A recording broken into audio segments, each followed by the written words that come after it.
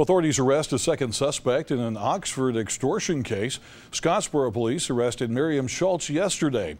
She was transported to the Oxford City Jail where she was released on bail. Authorities conducted an undercover investigation involving Everett Stout and Schultz.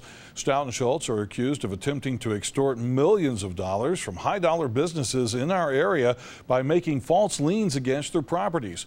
According to Oxford Police Chief Bill Partridge, Schultz is charged with 1 count of first-degree extortion, 13 counts of attempted extortion, and 1 count of theft of property.